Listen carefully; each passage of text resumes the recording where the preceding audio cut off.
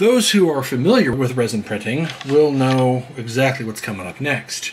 Those who are not, if this is going to be your first printer, I want to show you how to go ahead and clean this. This is going to be the MINGDA Goldfish, and cleanup's going to be relatively easy. We're just going to use some 90% or better rubbing alcohol, and right there. And we want to make sure we get inside of all these crevices right here on the edge of the build area. That's where resin likes to collect. If you had a good print and it came off nice and cleanly, this is a cake part, because there should be nothing here but loose resin.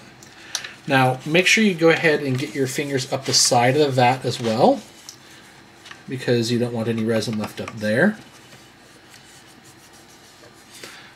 And then we're just going to... I got a waste bottle where I have been pouring all my waste, and I'm just going to pour that alcohol back out. Alright, now here's where there's a huge debate. You could use microfiber to go ahead and clean this off. I'm going to be a heathen and use paper towels. And you're just very lightly dabbing, letting that out, absorbing that extra alcohol.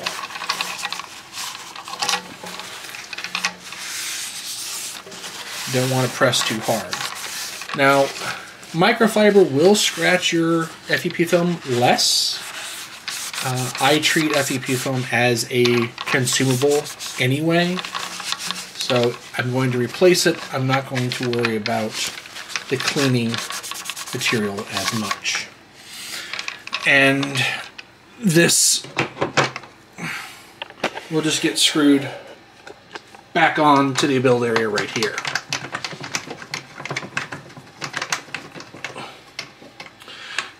Next thing is your build plate itself. Now, this paper towel that I just used to wipe up that alcohol, I'm going to go ahead and use that to wipe up the excess resin off the top and across the build area.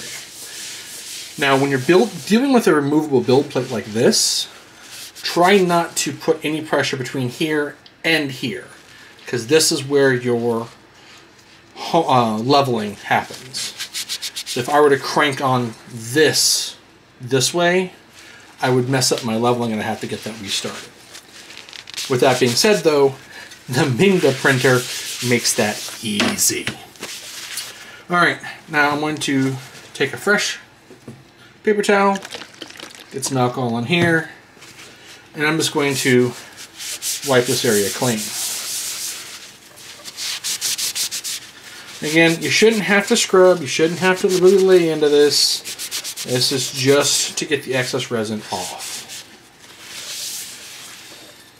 And then we're going to put this